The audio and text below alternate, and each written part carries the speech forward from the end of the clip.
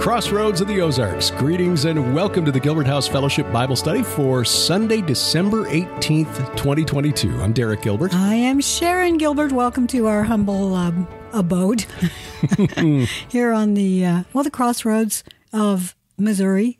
The crossroads of America. Yeah, we can say that honestly because it is literally designated as such by the U.S. Geological Survey. That's official. That's really official. Official. Official.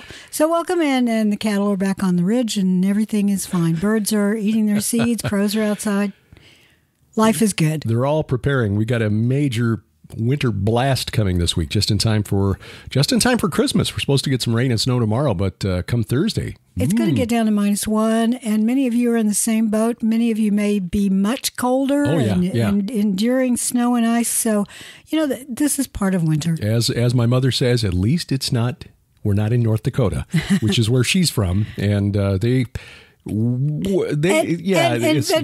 to be fair, many of our listeners are in North Dakota and Canada, and they're also dealing with this. Sure. So that's your point, is that it's much worse, it's much harsher in the wintertime for the North. Yeah. But that's my point. We're not telling an anecdote about our mothers. Right, yes. People are sitting there in the 4 feet snow going, I don't want to hear about your mother. Exactly. I just want a shovel or a snowblower. That's right. Mom has survived that, and so she's happy to be here in the Ozarks. I survived it. When I was a kid, there were lots of times where we had 3 or 4 feet of snow, and I lived in southern Indiana, for goodness sake. Yeah, but it's all because of global warming. Oh yeah, oh yeah. This ice blast. Global warming. Yeah. Oh, yeah. It's funny looking at the fact checkers as they try to convince us that we're not seeing what we're seeing with our eyes. Our lying eyes. Yeah. Rutgers University has been tracking since 1967 the snow cover in the Northern Hemisphere. And you can look at a map. They get information from NASA satellites, and they will show you a map of the snow cover in the Northern Hemisphere. And during the month of November, the snow cover was at its greatest extent ever since they began recording this back in 1967. Well, we're just old enough to remember Al Gore promising we would never see snow again by now. So... Yes, but let me also say this.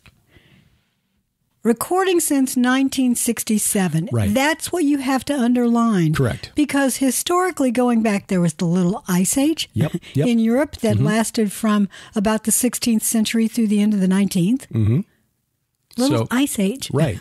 So things change. Climate change is a real thing. It's just that it's driven by the great big flaming ball of gas in the sky. Exactly. And we're still, scientists are still trying to figure out exactly what the cycles of the sun really are. Mm-hmm. It was, again, going back to the 1940s, 50s, whenever the solar observations started really taking place. There was this idea that there were 11-year cycles. Now they're saying that it's 22-year cycles. Mm-hmm. And then there are others saying, no, it's 120-year cycles. Yeah. So I don't think we know. No, that's true. Bottom line is prepare. Prepare for everything. But most of all, prepare spiritually, because a day is coming where we will all be before the creator of the universe. That is really it. I mean, prepare, yes, for those day-to-day issues that we have to live with on this earth, but the day is coming when, if you are not prepared by being covered by the blood of Christ, then you are going to be very disappointed. Right.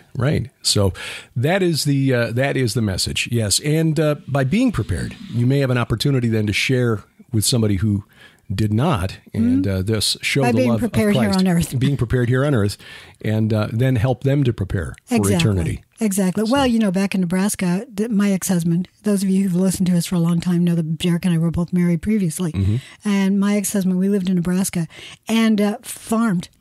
And you lived out in the middle of nowhere. And if you did not have a month or two worth of provisions, you were very sorry. Mm-hmm. Because you couldn't get out to the store when there literally were 4 feet of snow in your drive and on the road, and nobody's going to come and plow it. Yeah. Mom was telling me a story last night about a bad snowstorm when she was a little girl, 3rd grade.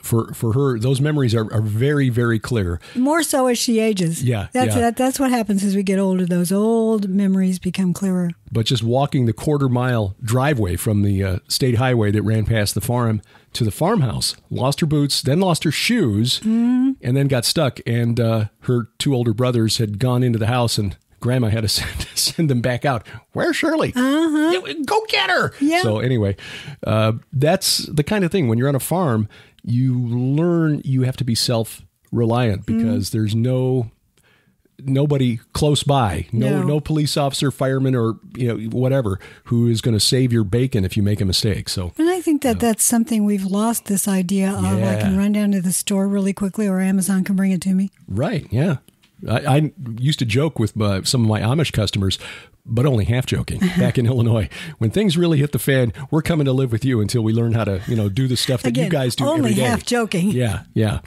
So, well, we're back into the Chronicles today, and just Lots a quick of names. reminder, please download our free app, which is we were talking yesterday as we've brought back our first podcast, PID Radio, Peering into Darkness, if you wonder what that stands for, which we started back in 2005. And you can use a podcatcher, iTunes or whatever, to get that Apple Podcast, Google Podcast, Amazon Music, Spotify, Spreaker, Stitcher, iHeartRadio. We're on all of those. But if you get our app, you're bypassing gatekeepers and bringing it right from the Christian company who hosts our content to your device. So gilberthouse.org/app, and it's available for all of the mobile platforms, also Roku and Apple TV. Yeah, you want it's to take pretty it right to good. your TV. So, oh, yeah. So do take advantage of that. And there's a brand new, not a bland, it's brand new tab on there for their blog. And a lot of times Derek will post excerpts from his books. And starting next year, I'm going to be posting excerpts from the Red Wing Saga. So you want to make sure that you get the app, because that's where you're going to find those things very quickly. And if you click notifications, then you'll get an update as soon as something new comes along. So that bit of business out of the way, let's dive into a word of prayer and then start reading these lists of names today. Father, thank you for your word, which has preserved these for us, your word, your law, but also your sacrifice, which means we are no longer under the law. That according to Paul, the gospel by which we are saved is very simple, just accepting the historical fact that in accordance with your word, you died for our sins. And then in accordance with your word, you rose again on the third day, buying us back, redeeming us from the forces of darkness that would take us with them when they go to destruction. So, Father, help us as we study your word to pay attention, to try to see the world through the eyes of the prophets, and your apostles. Help us to understand. Grant us wisdom, Father, we pray, as we study your word this day. In Jesus' name, amen. Amen, amen, amen. Getting back to what we were discussing a minute ago, snow. You grew up in Chicago. The lake effect snow up there had to have been really deep. It was... See, we lived on the northwest side of Chicago, so most of the prevailing winds were coming from the northwest towards Lake Michigan. It was a lot worse if you lived in the region. Yeah, but you were up close to Wisconsin. I mean, you got some snow. We did, yeah. I remember in Chicago, 1967, that was really bad. We were out of the city back in 78, I think it was. We had just moved out there, and I remember that was really bad. Oh, so it's January of 78. That was a massive blizzard that hit the entire Midwest. That was the year after we moved up there. We hadn't even been up there in that suburban region. Hadn't been up there even a year when that storm hit, and that was pretty intense. That was the winter that cost Michael Bilandic, the mayor of Chicago, his job. He was the successor for the old Mayor Daley, and that's how Jane Byrne got elected. Bilandic couldn't get the streets plowed in 78, so Jane Byrne became the first female mayor in Chicago's history. It's interesting to say he couldn't get the streets plowed. I wonder how much politics played in that. Oh, a lot. That they just said, we're not going to plow them because, yeah. We want somebody else. Was Daley's chosen successor, but he was no Richard J. or Richard M. for that matter. Either of the mayors, Daley, he was not their equal. The Daley mayors. So there was a lot that got some stories. Mom was a Republican election judge in Chicago. Oh my gosh, I could just hear her talking about it too. Yeah. I love you, Mom. Anyway, okay, now to First Chronicles chapter 3. Lots of names today, and as usual, I will be reading along, trying to keep up in the Brenton Septuagint, which again, at BibleHub.com, you have just a whole bunch of translations you can choose, and this is one of them. It's free. And if you go to our website, on the desktop version, gilberthouse.org, you can also get it on the mobile version, but it's easier to find if you're looking at the 3-column layout of the desktop. Right. On the right-hand column, Online Bible Study Tools, and we've got that there. Blue Letter Bible, Faith Life Study Bible, Bible Gateway Bible It's Study, everywhere. etc. Yep. There's no excuse. I mean, you don't have to go out and spend $1,000 on Bible software Right. to have all this at your fingertips. The tools are there. These are the sons of David who were born to him in Hebron. The firstborn, Amnon, by Ahinoam the Jezreelite. The second, Daniel, by Abigail the Carmelite. I didn't realize. I'd forgotten that David had a son named Daniel. Yeah, exactly. And by the way, in the Septuagint, it always says the old-fashioned Jezreelites and Carmelites. Okay. Mm-hmm. The ESS is an old way, and even back in the late 19th, early 20th centuries, you would still hear manageress, things like that. Yeah, waitress, actress. Yeah, can't say we're kind those of things losing those. today. Yeah. I like those. The third, Absalom, or Absalom, whose mother was Maacah, the daughter of Talmai, king of Geshur. Talmai is a Hurrian name, by the way. Yeah, and remember, when later on we study Absalom once again, that he is actually the grandson of the king of Geshur. So, yes, you know, when you marry someone from another country, another kingdom, you can run into trouble. And Geshur was a kingdom on the north shore of the Sea of Galilee. Bethsaida was the capital city. And they recently found a gate there. In fact, that was one of the... Babel? Yeah. That was we saw a presentation on that at the International Symposium on Archaeology and the Bible 2 years ago. We did. That's not embargoed anymore, is it? No. Okay. That was the one with the stela at the gate with the bull. That's right. Oh, yes. Whoa, yes. Yeah, that's definitely a Babel, which means a God gate. Yeah. You have to pay homage to the god before you get to go into the city. It's the same idea. You and I on PID Radio, I think we talked about, or did we? No, it was on Sci Friday. We talked about Janus, who is a primordial god who had to be appeased and invoked before you could talk to any other god, because he was the god of the essentially opening the door to all the other gods. Yeah. He was the porter. Considered by some among the Romans to be the most important of the gods, because you got to get him to open. No beginning and no ending is how he was described. Why he was depicted with two faces, which, I'd forgotten to mention this yesterday, but the vizier of the Sumerian god Enki, lord of the earth, whose domain was the Abzu, the abyss, his vizier, whose name I forget, was also depicted as a two-headed deity, or two-faced rather, one on either side of his head. So there are some who believe that Janus is just a Roman continuation of that old entity, the vizier who counseled the god in the abyss. That would be interesting. Yeah. Yeah, well, Sci Friday, very last one, will be airing on the 30th. Oh. Yeah. Well, probably the last one. We might do some Sci Friday specials in the future. We might. We just want to do PID Radio because we can do a whole lot more on that one, and it's audio only, so less bandwidth. Much faster to turn around as well. It is. So anyway, and we will be visiting that region if we get an opportunity. By the way, as we go out earlier, we're rabbit trailing now. Imagine us doing that when we go out to Israel in March. If we can visit the site of Bethsaida, that would be awesome if we could. Now you're listening to this and thinking, oh, great, I'd like to go there. Derek and I are actually going a few days early so we can go to some sites that really are just really hard to get to. Yeah. And so we will go just with a guide and maybe one other person in a Jeep or something, and we'll be filming at those sites. Right. And if we find that it is accessible for a future tour, then we'll try to add that. But we're essentially scouting. Yeah. So anyway, that would be really great if we could do that, because that whole region is very, very important. So verse 3. Verse 3, let me go back again to verse 2. The third, Absalom, whose mother was Maacah, the daughter of Talmai, king of Geshur. The fourth, Adonijah, whose mother was Haggith.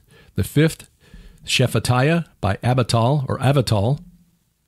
I know. Yishai Avital. Yeah, one of our excellent guides from Lipkin Tours.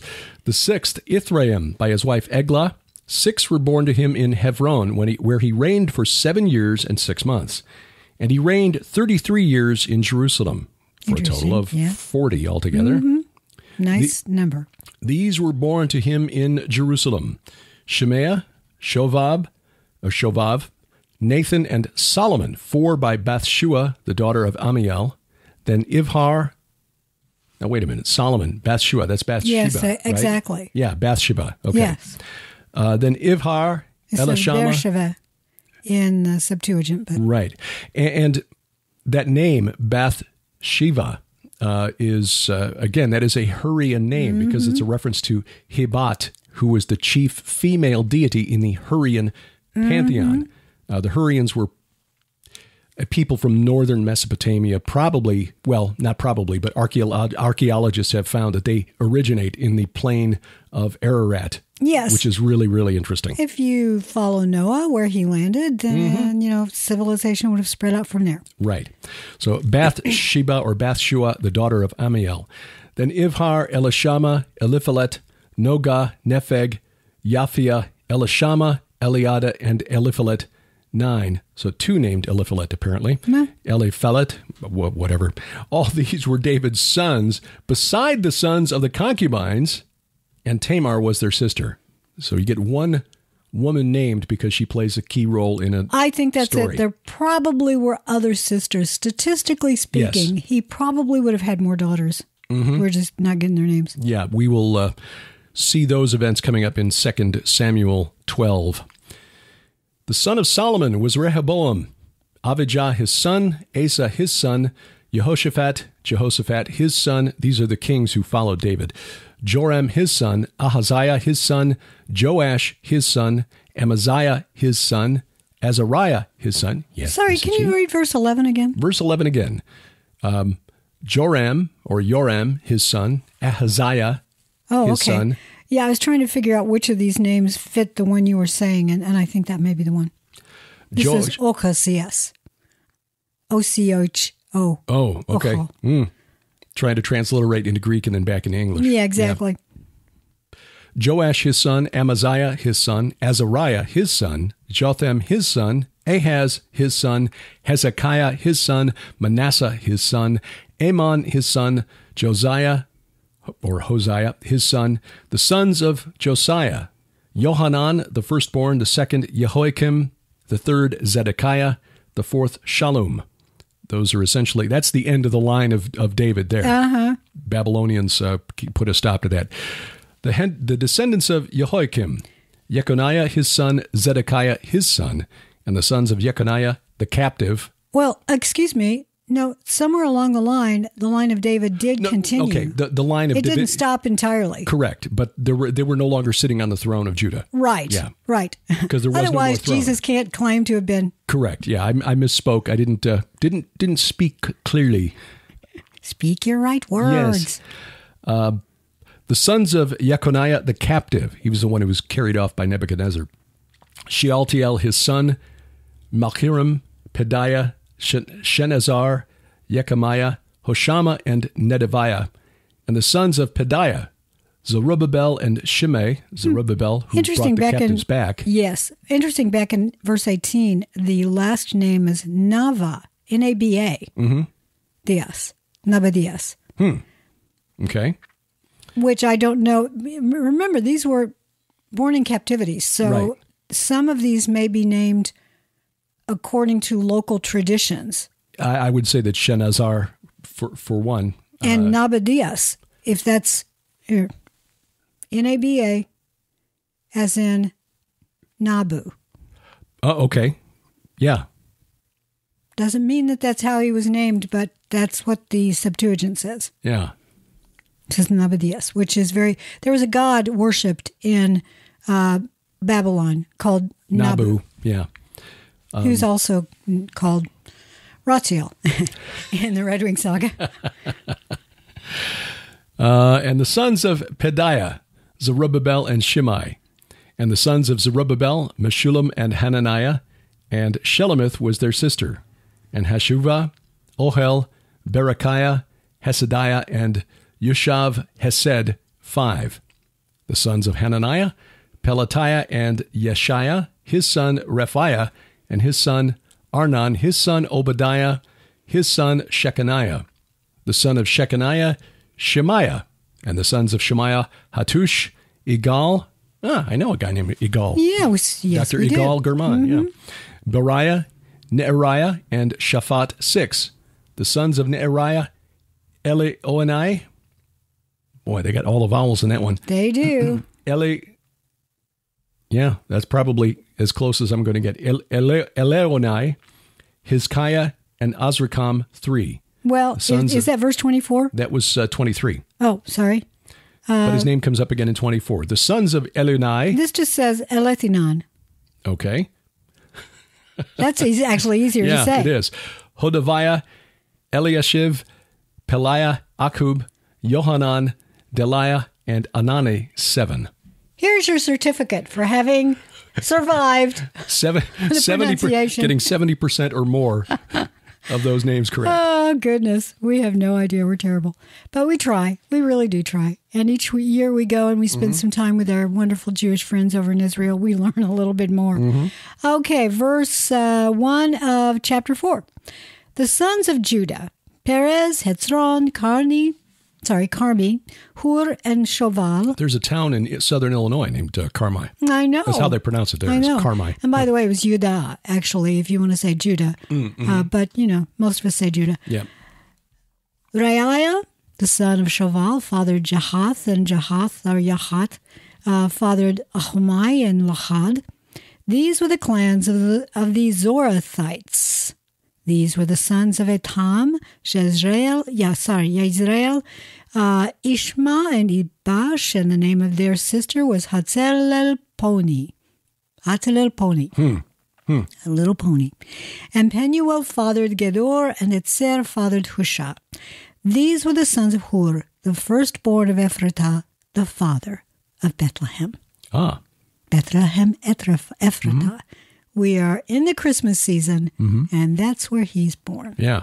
Bethlehem, House of Bread. By the way, there's a wonderful book by Zev Porat, and there's another one by Carl Gallups that the two of them work together in a wonderful way.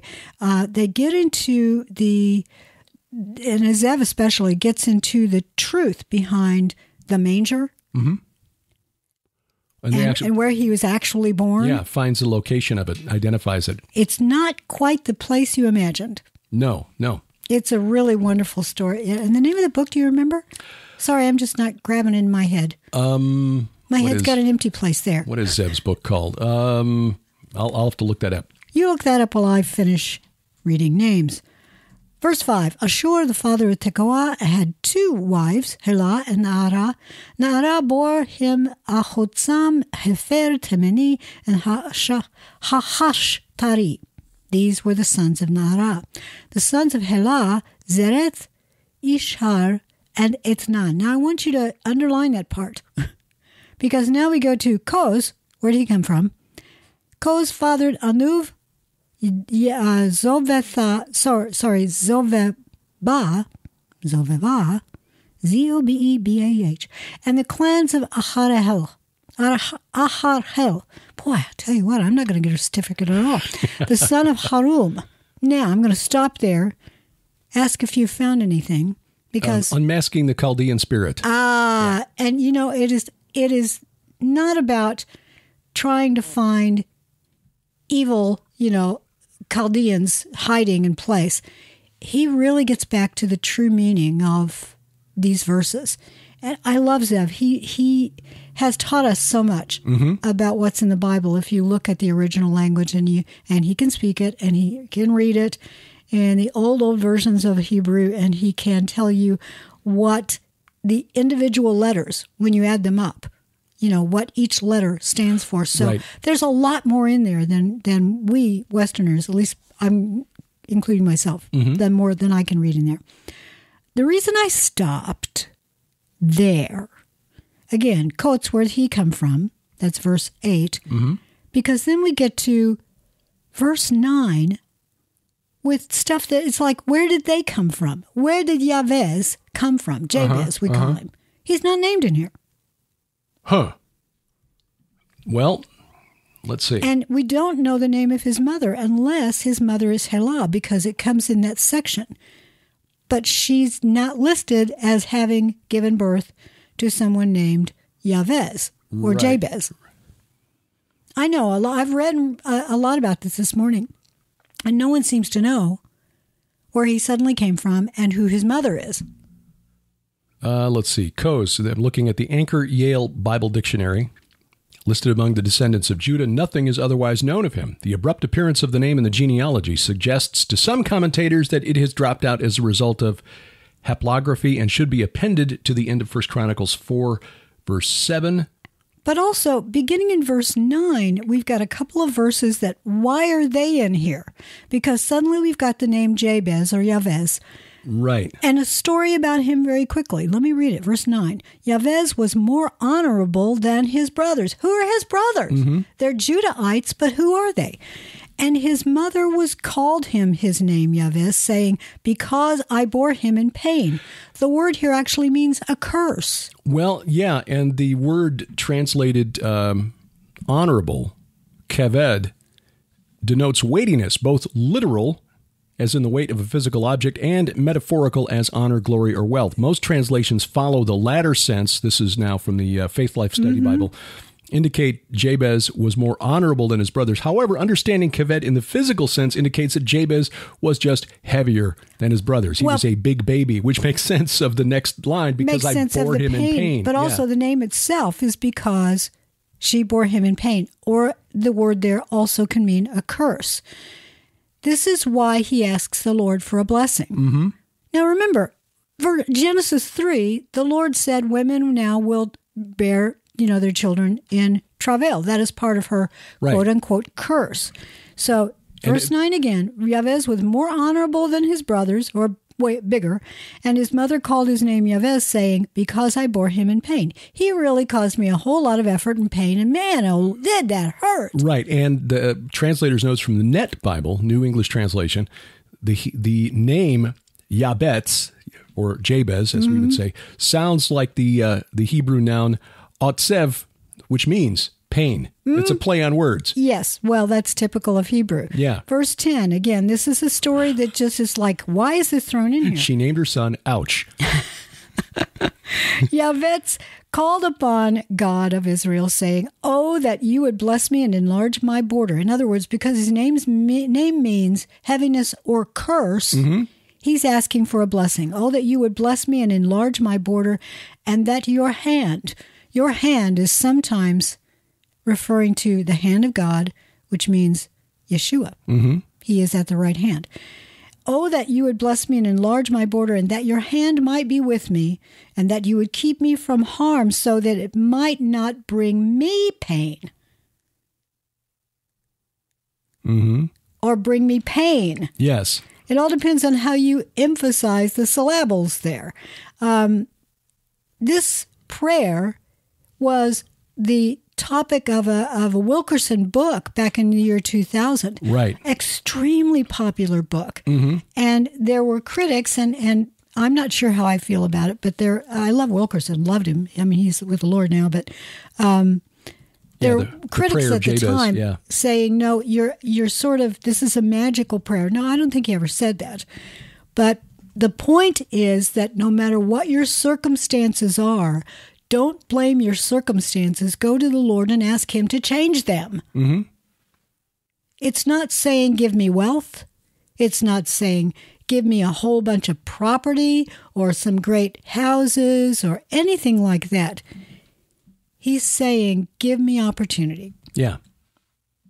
It's the criticism of the Prayer of Jabez. And the book. Of the book, yes, by David Wilkerson, is that the suggestion that if you pray a certain specific set of words, that God is somehow obligated to do what you want rather than you doing what God wants, or God doing what you need. No. And it should not. I don't think that's what that's I doubt that that's what David Wilkerson meant. He was just pointing out, look, petition God. When you're in trouble, petition God, and he will give you what you need. But there are those who would interpret it a different way. And there are other books like well, I'm not going to call anybody out. But no, don't. But everybody's familiar with the Wilkerson book, so we can talk about that. Exactly. And I think that he meant well with it. I really do. Right. But, the word faith movement in general, where it's believed that if you pray a certain way, that your words will manifest what you want in this realm. And you're not conflating Wilkerson with that. No. Please don't. What I'm saying is that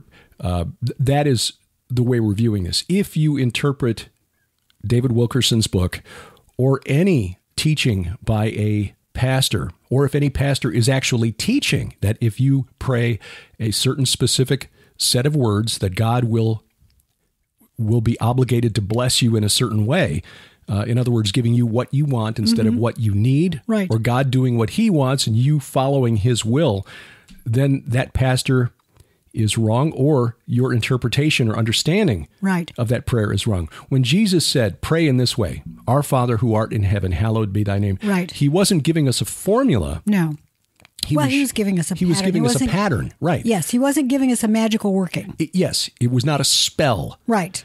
What's interesting is that we interviewed David Duncan years ago, a brother who's gone on to be with the Lord, who came out of the New Age movement. He survived the Summer of Love in Haight-Ashbury, San Francisco, back in 1967. And he said that there are those in the New Age and the occult who view Christianity as a very weak form of magic, because most Christians, in their eyes, they think Christians don't understand that we're actually casting spells when we pray, which is not at all what we're doing. It really isn't. But the word faith movement comes dangerously close to that by saying, if you pray these words, God will do this for you. Yeah. I think I don't want to get into taking any segment of Christianity and saying that they're wrong or anything like that. Let's just say, where did this come from? Yeah. Why is this suddenly inserted, sewn into this chapter? It's also in the Septuagint. So why is it here? Right. That's a really good question. And I don't think Bible teachers really understand fully, because there's no explicit explanation in the Bible. But it would seem that this Jabez, or Jabez, if you prefer, was blessed for praying to God, and for all we know, Jabez said, look, I was a difficult birth. My mother really endured a lot of pain. Please, just protect me, or may I not harm anyone else as I enlarge my borders. Nearly every interpretation is speculative because we have so little information here. What we do know is that no matter what his circumstances were, he knew he could go directly to the Lord, which is amazing. That he prayed directly to the Lord. He didn't go to the priest. He didn't, make all these sacrifices or anything. All we're told is that he asked the Lord. Now, he may have gone through those first. We're just not told. We get so little information here. But what's interesting, and again, this is the Faith Life Study Bible, which is available for free online, so you can read these notes. And we also enjoy and really benefit from the Net Bible Notes, which is why I look back over there regularly.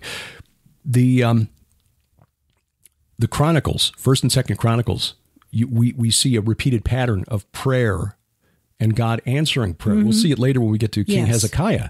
Yes. So that's something to bear in mind. God answers prayer, and sometimes he answers with what we want, but always with what we need. Exactly. And I do love it when we get patterns, not specific spells, if you want to put it that way, not specific. This is, if you pray these words, never fail, you're always going to get what you want. That isn't how the Word of God works. Yeah.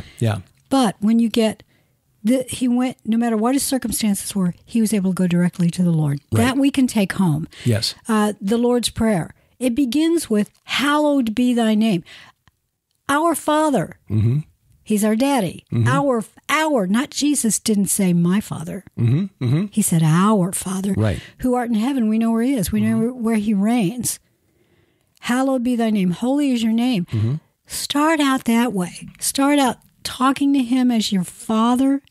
Know that he is holy, but despite that, you can come to him with your daily, just, Daddy, I'm hurting today. Daddy, it's been really hard. Yeah. You are holy. You're in charge of the world. You hold me in your hand. And please help me with this. Right. And it's, give us this day our daily bread. Right. Not give us this day our 401k so that we are provided for until we die. Exactly. It's just one day at a time is what he... So I think the bigger picture here is take this in context. Yes. But it's difficult in context here because like, what? Yeah. But in the context of the whole Bible, we see that God is not a genie in a lamp granting wishes every time we come to him with the right formula. That's how the fallen realm behave. Yes. Do this for me and I might do this for you. That's not how God works. No. And so taking this little otherwise cryptic section, because it's not explained, and again, we don't know where Koz came from other than he was the father of, well, these other folks. Well, exactly. But the other thing to remember about these lists is it's very, very important because you needed to say, I'm the son of, the son of, the son of. Yeah. And if you didn't have the lists, especially hundreds of years later, it was very difficult to prove who you were. Right. And that led to some political disruption. When you get down to the 2nd and 1st century BC, you get the returnees from Mesopotamia coming back and not able to prove their genealogy. So you had people who had been serving as priests in Mesopotamia came back, and the priesthood in Jerusalem saying, well, yeah, you're not on the list. And there are a lot of similarities between these first few chapters of Chronicles and the begats in the New Testament. Right. Because it's the Lord Jesus Christ proving his descent. He really does have the right to that throne. Yeah. The human part of him has the right to that throne. Let's face it, the godly part of him doesn't need the human part of him. He can take whatever he wants, but the fact is the Lord set the rules and he follows the rules. Right. He said, that belongs to a human and I'm going to follow that rule. Yeah. And the fallen realm tried to... also bound by those rules. Tried to find a way to... Well, I'm pretty sure there's a loophole in here somewhere. We'll create some hybrids, and maybe one of those can take over as king of the world. No, that didn't work. So again, verse 9, Yavetz was more honorable than his brothers, or just bigger. And his mother called his name Yavetz, saying, because I bore him in pain. Yavetz called upon the God of Israel, saying, and again, if they're in captivity at this time. Oh, they're not, though, are they? No. Okay.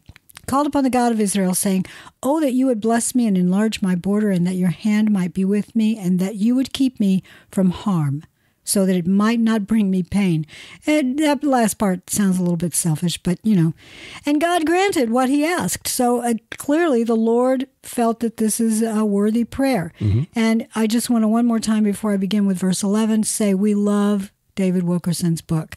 And if you just read it as a way to understand this prayer a little bit better and not say, oh, that's magical. Right. Which is not what he meant. Exactly. If you look at all of Wilkerson's, preaching, and did I hear a little boom over there? Just making sure. Yeah, it was probably... it's probably someone texting. The meteorologist at Channel 3. Oh, I thought maybe it was Joey Two Shoes. Verse 11, Caleb, probably, the brother of Shua, fathered Mahir and fathered Eshton. Eshton fathered Beth-Rapha. Beth-Rapha, house of Rapha. Yeah. House of the healer, probably, but... Yeah, probably. But Rapha is... yeah. Well, also refers to the Raphaim. Singular form, yeah. Yep. Father Beth-Rapha... House of the giant? Well... Or like it could be healer. That's an alternate translation. Sure. Pashea and Tehina, the father of Irnahash. These are the men of Rekah. The sons of Kenaz, Othniel and Sheriah, and the sons of Othniel, Hathat and Meonatai. Meonatai fathered Ophrah. Fathered Nahash? Well, it says, yes, Ir-Nachash. The city of the Nakash. Yes, exactly. Nakash is the word generally translated serpent. But what's interesting about the word Ir is that city. Yeah, it also means, in Aramaic, it means watcher. Yeah. But, it's an interesting name to give your child. Yeah, so that verse 12 again, as Eshton fathered Beth Rapha, was that... there are two names in this verse that are really... Paseah and Tehinnah, the father of Ir Nahash. It sounds like you're talking about... because in the Septuagint, it does say father of the city of Nahash. Oh, that makes more sense. Right. And Beth Rapha would sound like a place name, not the name of a child, because Beth means house of or temple of. Yes.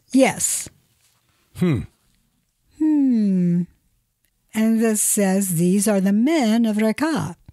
The sons of Kenaz, verse 13, Othniel and Sariah, and the sons of Othniel, Hatat and Meonotai. Meonotai fathered Ophrah. Ophrah is spelled a little differently, but it is where our good friend lives. And Sariah fathered Joab, the father of Ge-Harashim, so called because they were craftsmen. Yeah, Ge-Harashim means valley of craftsmen. Well, that's why Hinnom, valley of Hinnom. Yeah. The sons of Caleb, Kalev, the son of Jephunneh, Eru, Elah, and Naam, and the son of Elah, the valley of Elah, by the way, well known. That's where David fought the giants. And the son of Elah, Kenaz. The sons of Jehalel, Ziph, Ziphah, Tiriah, and Asarel. The sons of Etzra, Jeter, Mered, Efer, and Yalon. These are the sons of Bithia. Where'd she come from? The daughter of Pharaoh. Oh. Whom Mered married. Mered married the daughter of Pharaoh. Again, these are probably various rulers of the regions that they established. Interesting. Yeah, that's not... Bithia doesn't sound like an Egyptian name. That's not in the Septuagint. Oh, is it now? Verse 17, the sons of Etzra, Yether and Mered and Epher and Yalon, and Yether fathered Miriam and Shemai and Mereth, father of Eshtemoa. An entire sentence that's just... Okay, verse 18.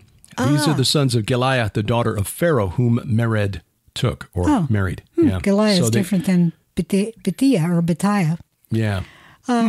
These are the sons of Bithia or Bitiah, tomato, the daughter of Pharaoh, whom Mered married, and she conceived and bore Miriam, Shammai, and Ishbah. We really need a chart. We do. Our whiteboard, we're going to need a bigger board. Yeah.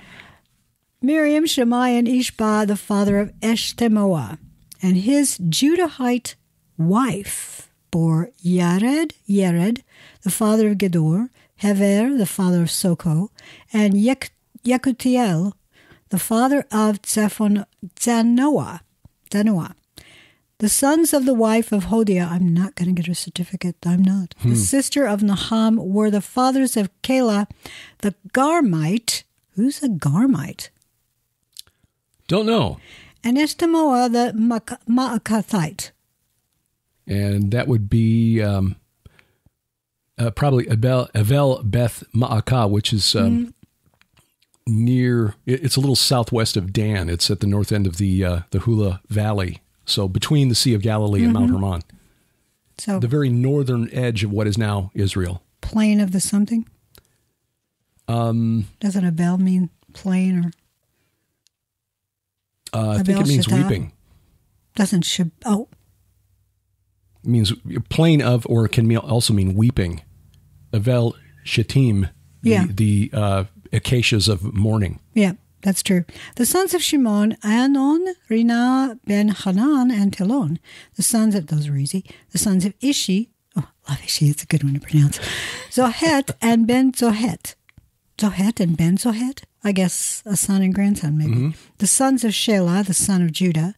The father of Lekah, Laadah, the father of Manasseh, and the clans of the house of linen workers at Beth Ashveah and Yochim, and the men of Kotzevah and Joash and Saraph, who ruled in Moab and returned to Lechem. Now the records are ancient, it says, These were the potters who were inhabitants of Netayim and Gedera. Not King Gedera. No. We've been watching way too many Godzilla movies lately. Yeah. They lived there in the king's service. Let's see. The Septuagint says they grew strong and dwelled there. The descendants of Simeon. Now we leave Judah. The sons of Simeon, Nemuel, Yamin, Yariv, Zerah, Shaul. Shalom was his son, Mibsam his son, Mishma his son. The sons of Mishma, Hamuel his son, Zakur his son, Shimei his son. Shimei had 16 sons and 6 daughters, but his brothers did not have many children, nor did all their clan multiply like the men of Judah. They lived in Beersheba, Molodah, Hatzar Shual, Bilhah, Etzem, Tolad, Betuel, Hormah, Ziklag, Beit Makavoth, Hatzar Suzim, Beit Biri, and Sha'araim. These were their cities until David reigned. And their villages were Etam, Ain, Rimmon. Rimmon as in the... Thunderer. Oh, is that why the volcanic area down in the southern part of Israel is Rimmon crater? Well, it could be, but we're talking about that same region because Judah was in the south and in the Negev, so this could be in that same region. But yes, the Rimmon crater is down in that. Are we going to go to that in March? I know it was on the original one, then we've had to change the dates, and then we had to change a few things. I think so. Rimmon, Tochan, and Ashan, 5 cities, along with all their villages that were around these cities, as far as Baal. Interesting. These were their settlements, and they kept a genealogical record. Meshovav, is my chapter longer than yours? Yes. You say that with such glee. Meshovav, Yamlech, Yosha, the son of Amatziah, Yoel, Yehu, the son of Yoshiviah, son of Sariah, son of Asiel, Elonai, Yakovah, Yeshochiah, Azariah, Adiel, Yeshimiel, Benaiah, Zitza, that's an easy one, the son of Shiphi, the son of Alon, son of Yadai, son of Shimri, son of Shemaiah. These mentioned by name were princes, and their clans and their fathers' houses increased greatly. They journeyed to the entrance of Gedor, to the east side of the valley. Where's Gedor? You can look that up. To the east side of the valley to seek pasture for their flocks, where they found rich, good pasture, and the land was very broad, quiet, and peaceful, for the former inhabitants there belonged to Ham. Not John Ham. Gedor, yeah. Probably a reference to Gerar, which is northwest of Beersheba in the territory of Simeon. Apparently, it's not uncommon to mistake the letter R for D and vice versa in Hebrew. So that's apparently a common spelling error in ancient Hebrew manuscripts. The Septuagint for verse 39 does in fact read Gerar, to the east of Ai. Ah, okay.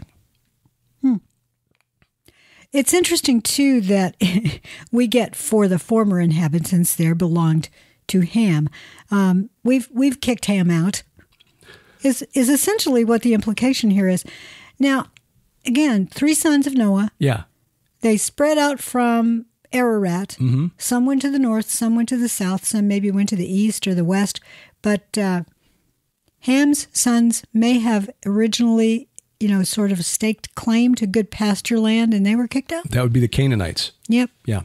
These registered by name came in the days of Hezekiah, king of Judah, and destroyed their tents and Meunites who were found there and marked them for destruction. Harem? Or just marked them for destruction to this day and settled in their place because there was pasture there for their flocks. No, it's not harem here. I didn't think it might be. Well, no, but no, okay, it's Yaharamu, which is a verb, but yes, it's from the same origin. Yes, harem, meaning devoted to destruction. So does this refer then to, even though this is in the days of Hezekiah, essentially territory was taken over. And I assume, since it's referring back to verse 40, that this refers to the inhabitants who from Ham who lived there at one time. And so Hezekiah and his gang kicked him out. Is that it? Sorry, try to follow your question at the same time looking something else up. These registered by name came in the days of Hezekiah and destroyed the tents of the Hamites. And the yeah, that's what I mean. The Hams. Yeah. They kicked out the Hams. Yeah. Hamite, get out.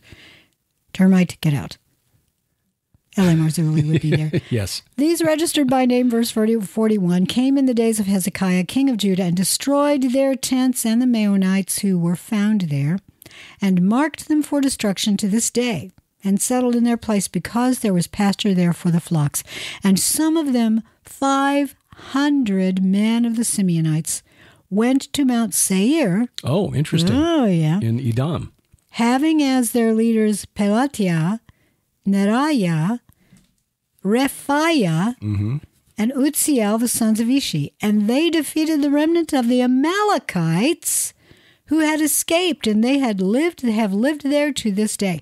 So the Amalekites apparently fled down to Mount Seir in Edom. Edom, and that was their original territory. That's where Moses and the Israelites encountered them when they had to hold up Moses' arms, because when his arms fell, the Amalekites began to prevail in the battle. But there were still Amalekites living as late as the time of Saul, because Saul left their king Agag alive, and for that he left God Agag punished him. Agog. Yes, and who is it? Haman, in the time of Ruth, is named as an Agagite, so possibly an Amalekite. Haman was in the time of Ruth or in the time of Esther? Esther.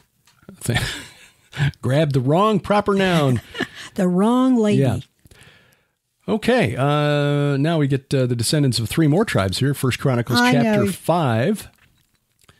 And go get them, honey. The descendants of Reuben would be Reuven in Hebrew, but I'll use the way we normally recognize it in English. The sons of Reuben, the firstborn of Israel, for he was the firstborn, but because he defiled his father's couch, as you recall, tried to take over as king. Right, went into the concubine Bilhah, which was a thing back in the day. We'll see Absalom do that later to David. It's like, look, I'm the big dog, which is essentially, it's a dominance game is what's going on there. Oh, yeah. And he lost his birthright because of that. But because he defiled his father's couch, his birthright was given to the sons of Joseph, the sons of Israel, so that he could not be enrolled as the oldest son. Though Judah became strong among his brothers and a chief came from him, yet the birthright belonged to Joseph. Now, isn't that interesting? Mm-hmm. And kind of foreshadows the tension between the northern and southern kingdoms, because you had Judah, who emerged as the most dominant of the tribes of Israel, but the northern kingdom, often called Ephraim, who was the second son of Joseph, who supplanted Manasseh, because Jacob crossed his hands when he gave the blessing.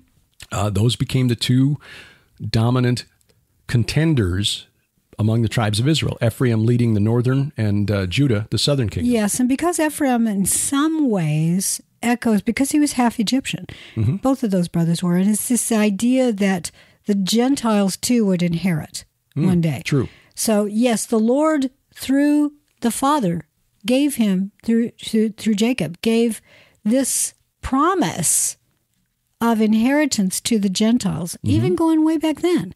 True. And the king, kingdom line would go through Judah. By the way, remember how Judah was the one who said, look, I promise if you go back and get Benjamin, I will stay here. And if anything happens to him, kill me.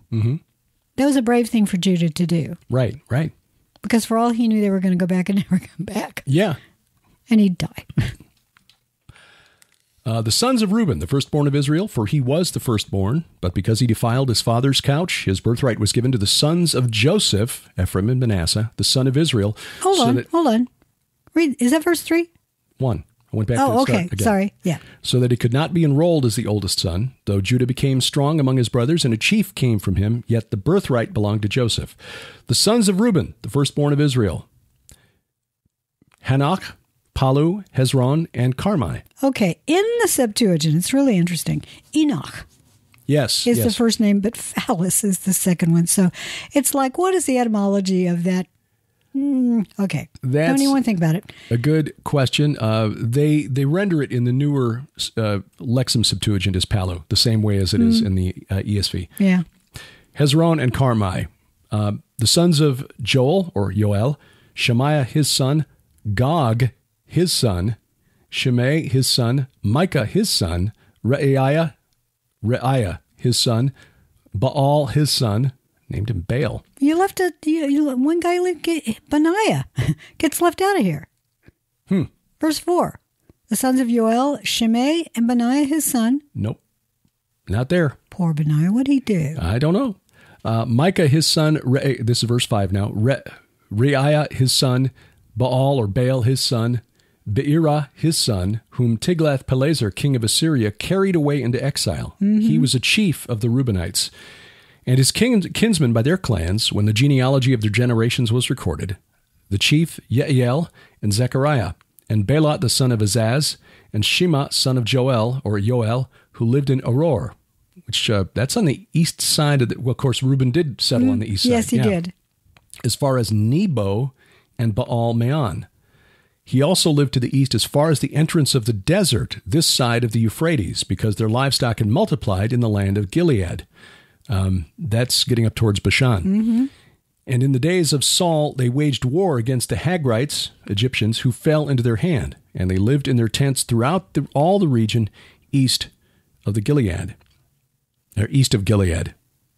The Hagrites, well, okay, descendant of Hagar possibly, but they would not have been Egyptians. They would have been nomads living in the desert. Yeah, this simply says in the Septuagint, it says sojourners in the land. Yeah, okay, nomads. Verse 11, the descendants of Gad. The sons of Gad live over against them in the land of Bashan as far as Salakah. Joel or Yoel the chief, Shepham the second, Yanai and Shaphat in Bashan, and their kinsmen according to their fathers' houses, Michael, Meshulam, Shiva, Yorai, Yakan, Zia, and Aver, 7. These were the sons of Avihail, the son of Huri, the son of Yeroah, son of Gilead, son of Michael, son of Yeshaiah, son of Yachdo, son of Buz. B-U-Z, Buzz. Aldrin. Yes. Ahai, the son of Avdiel, son of Guni, was chief in their fathers' houses, and they lived in Gilead, in Bashan, and in its towns, and in all the pasture lands of Sharon. I didn't know you had pasture lands. I do. I've got lots of them. Well, actually, we kind of do right out here. I know. Yeah. That's where the cattle live. Into their limits. All of these were recorded in genealogies in the days of Jotham, king of Judah, and in the days of Jeroboam, king of Israel. The Reubenites, the Gadites, and the half-tribe of Manasseh had valiant men who carried shield and sword and drew the bow, expert in war, 44,760 able to go to war. They waged war against the Hagrites, Yetur, Naphish, and Nodav. And when they prevailed over them, or when they were helped to prevail over them, the Hagrites and all who were with them were given into their hands, for they cried out to God in the battle, and he granted their urgent plea because they trusted in him. They carried off their livestock, 50,000 of their camels, 250,000. This is 5,000. Ah, okay. That seems a little more likely. It says 50,000 sheep, but 5,000 camels. Yeah, well, here it's... 250,000. 250,000 sheep. That's a lot But of sheep. 50,000 camels, that's a lot of pasturage for camels. 5,000 would be a lot. 250,000 sheep, 2,000 donkeys, and 100,000 men alive. For many fell because the war was of God, and they lived in their place until the exile. Verse 23, the half-tribe of Manasseh. Now, the members of the half-tribe of Manasseh lived in the land. They were very numerous from Bashan to Baal Hermon. That's the lord of Mount Hermon. Yes. Sinir, which was the Amorite name for Mount Hermon, and Mount Hermon. So yes, very exactly. specific here. So the half-tribe of Manasseh basically occupied the ancient kingdom of Og. Or at least shared it with the tribe of Gad. Bear in mind, when you go with us to Israel and we go into that area, you'll be in Og's old territory. Yeah. There's a reason why they went there first.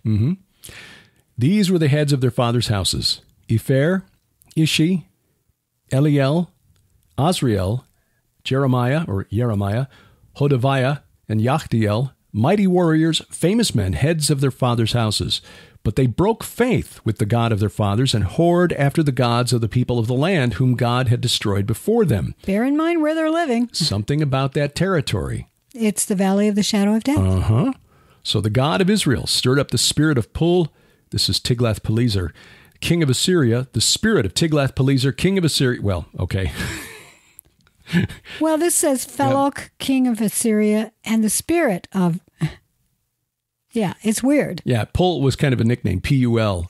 The spirit of Pul, king of Assyria. The spirit of Tiglath-Pileser, king of Assyria. Where are you stirring up the spirit of? Like getting them all riled up? Yeah, that's a good question. Are we literally the spirit of?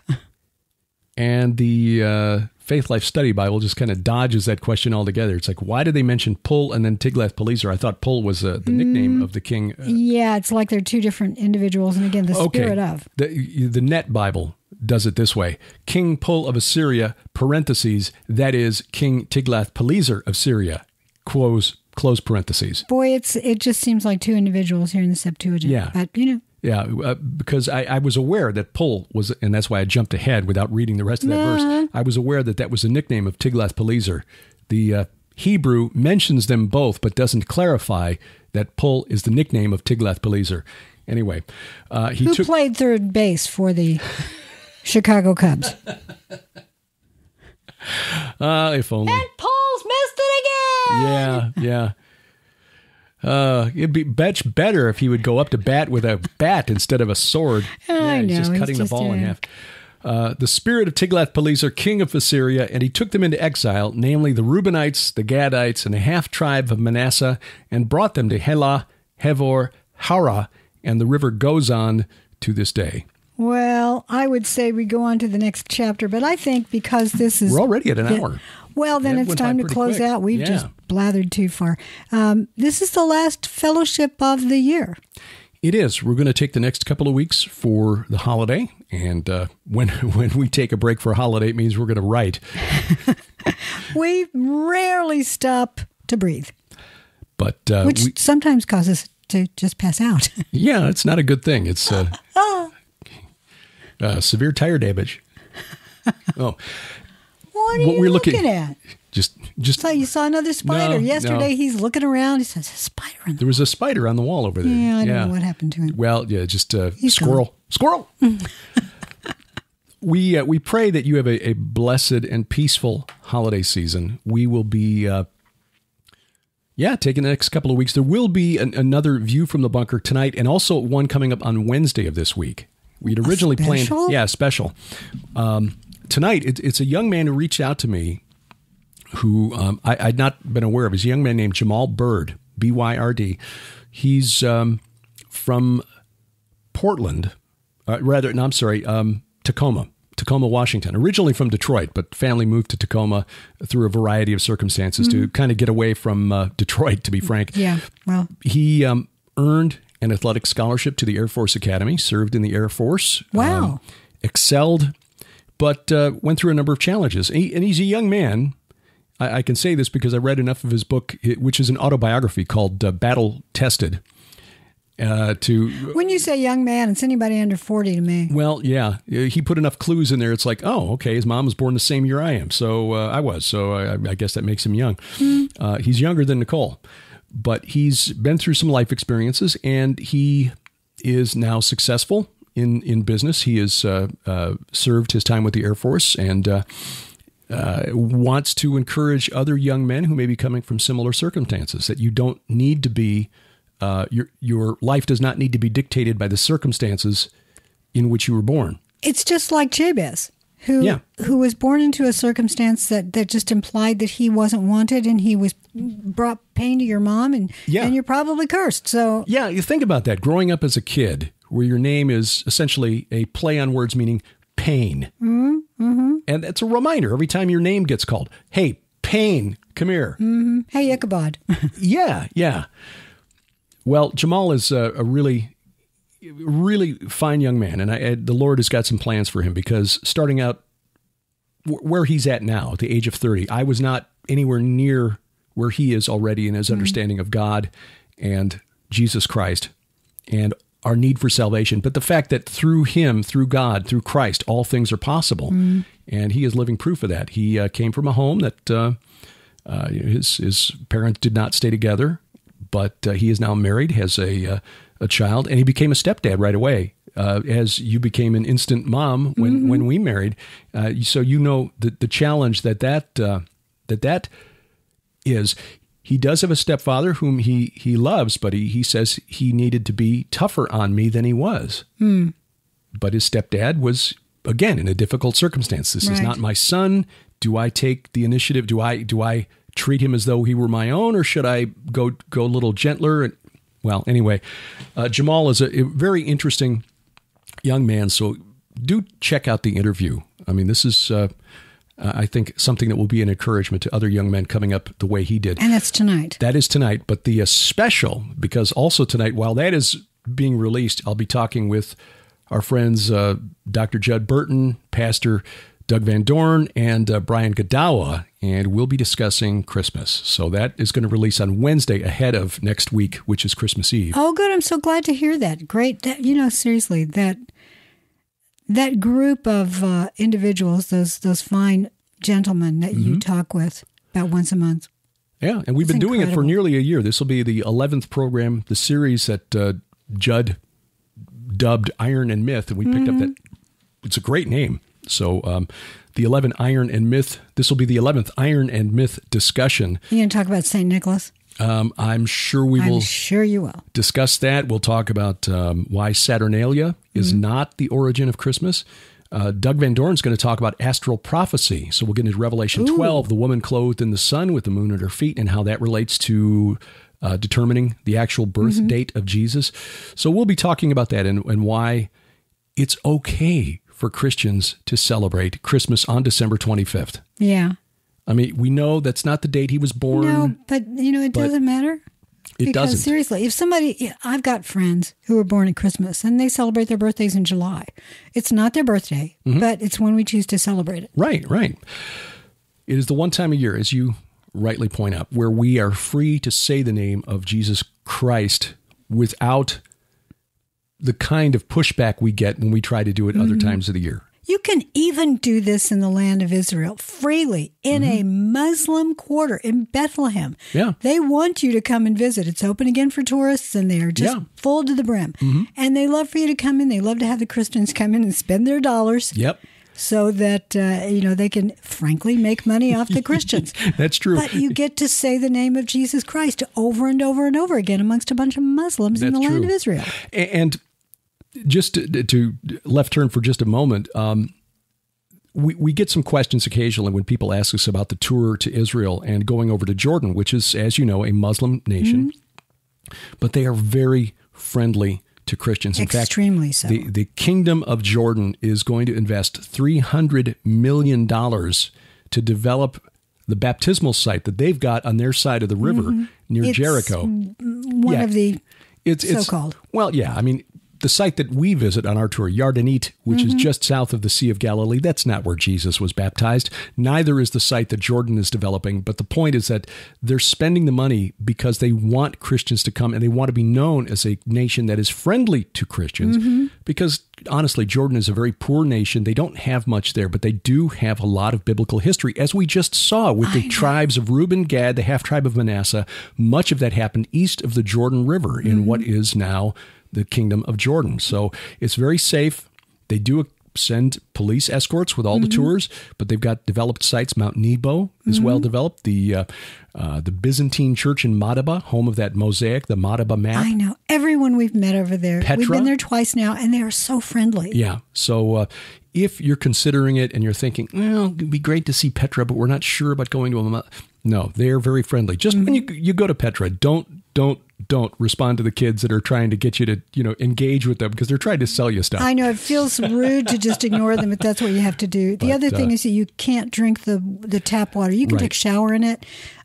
Maybe brush your teeth with it, but don't swallow it. You buy bottled water. Everyone over there does because they are a land that has very little water. Israel and Jordan are working together to bring more water to the Kingdom of Jordan, and by bringing it up from the Red Sea, desalinating it, and pouring the brine into the Dead Sea, hopefully revitalizing the Dead Sea, which is drying up too.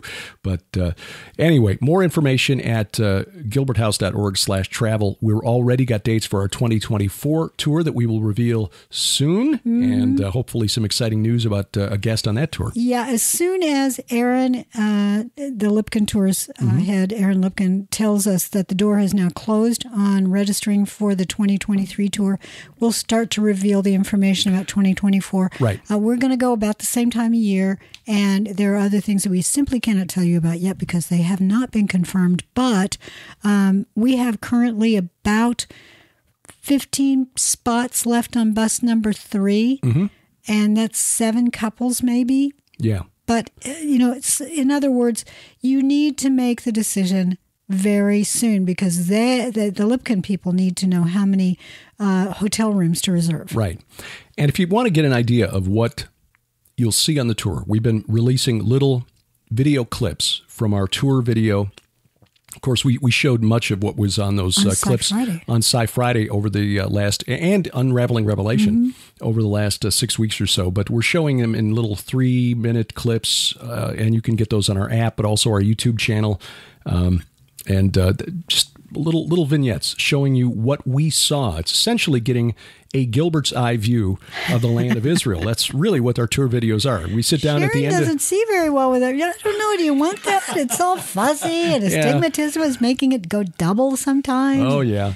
But it's worth doing at least once in your life. And we've been very blessed that Aaron Lipkin and Eddie Lipkin have been become good friends of ours and make it possible for us. So just love those people. We will keep doing it and sharing what we learn with you as however we can. If you can't join us on the tours, just watch, because over time we'll have more tour videos out, and we will eventually release those out. Our travel documentaries. We just want we want you to know why the geography is important. It helps the Bible come alive when you see the locations here, down there. That's where David and Goliath, had their confrontation. Up there on that mountain, that's where Jesus was transfigured into a being of light. There in that river, not here in this river, but in this river somewhere is where Jesus was baptized, and the Spirit descended on him like a dove. And that just it gives you chills. It really does. So if you can go, please register very, very quickly. And think that's it for, the year. Yes. Well, God bless you and Merry Christmas. We'll close with a word of prayer. Father, thank you for bringing us through another year. This has been a year of change for us as we have launched this ministry. And Father, we are thankful for all those who have been led to support us. We pray that each time that we sit down, whatever program we're doing, Lord, that we honor and glorify you and not ourselves. And that you would lead us to speak only that which you would have spoken, adding nothing to your word, taking nothing away from it, but always, Father, sharing the hope that we have in Jesus with those who have already declared their faith in you and with those who have not yet made that decision. May we never become a stumbling block, Father, to those who still have not seen the light of your truth. Help us always to show your love, even with those who have not yet accepted you, those who may still even curse your name, curse us, not realizing, Father, that it is you that they're angry with and not us. May we do as you commanded and turn the other cheek. Draw them to you through us, Father, by reflecting your love, the love that you showed us through your sacrifice while we were yet in our sins. Father, we pray for your blessing, for your peace on Jerusalem and on the world. There are so many conflicts across this world, Father. So many people who are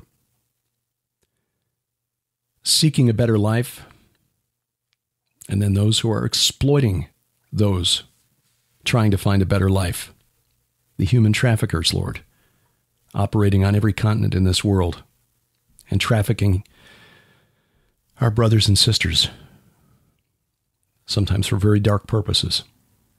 Lord, we pray for your justice to come soon. Come quickly, Lord, we pray.